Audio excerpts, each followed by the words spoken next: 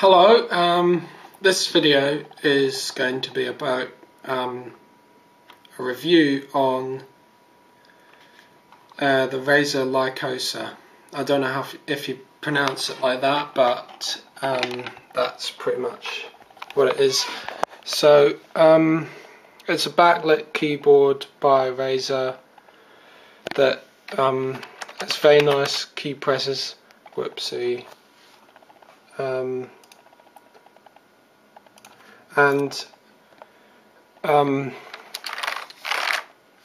It's got this sort of rubberized texture on the top of the mouse, the keys that feel very nice. It's got 2 Windows buttons, and in this corner here there's the media section that has so press, play, stop, volume up, volume down, forward and back and tracks, and you can also use that for videos. Also, this is the button that you press, well, it's not a button, it's like a touch screen that turns off the lighting if you don't want it on, and then you can still see what the keys say, but I like it on. There's also a third option where the W, A, S and D keys, which are your movement keys in most games, are lit up and nothing else, and then back to the full light lit up. This pad handrest is removable, which is quite good if you don't want it on.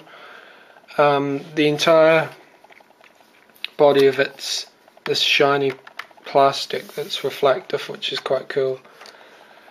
But it's pretty sturdy. I like this keyboard a lot. It's the best one I've had. Also, if you like headphones, there's on the back of the keyboard. Trying to get that in shot. Ah, there we go. There's a USB and a mic and a sound output on the back of your keyboard, so you can plug stuff in. I think that's what way round the 2 jacks go, but anyway, I can't really see. Yeah.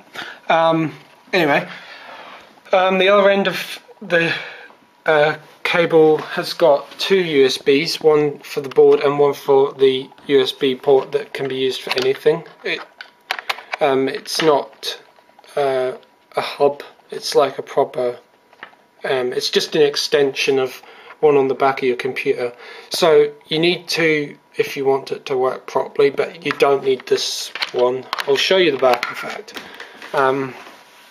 One thing is a lot of the products have got a braided cable, but this one doesn't. It's just a thick cable. I'm assuming braided means it's got the cloth wrapped around it, but I'm not so sure. So I'll show you the back, the other end of the lead. Right, the other end of the lead has this box thing here, and then it goes into, I really need to sort this, 2 of these and these 2, which means that you can have everything plugged in how you want it. Also, this button here, the Razer button, is for cycling through different things. I mean, if you press the Windows key and the Razer button at the same time, it changes one of the profiles, so you can use that to cycle through profiles. I think you can, everything on this keyboard's macroable, I think, last time I read the manual, but yeah, it's pretty good. That's what the box looks like. It's well packaged. There's if it was in there, you'd see part of the keyboard in that window. The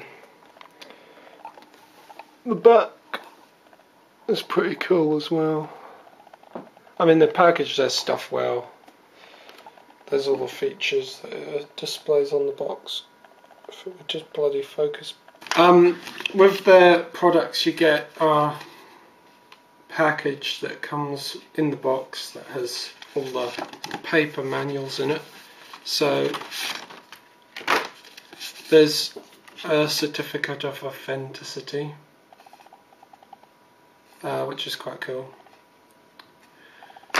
It just says that your stickers, which I've used, a product catalogue,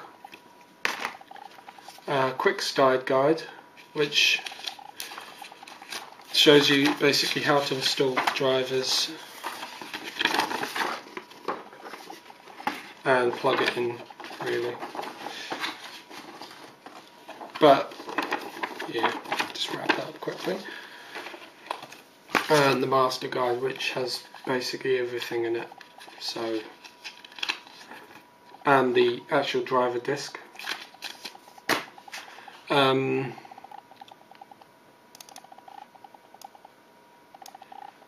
Here's the software that comes on the driver disc. It's like it shows you can change what lighting mode it's in from here.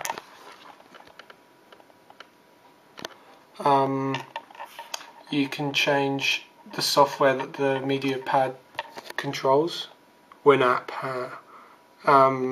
which is quite cool. Who uses Real Player? I've not heard of that in years. And then here's all the profiles at the bottom. So you can set 10 of your own choice. And I'm not so sure about macros, how to do them, but you can do that.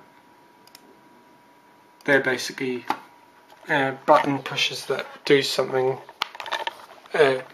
Basically several button pushes that do one thing, if you didn't know that. So like a combo on the old Nintendo games. So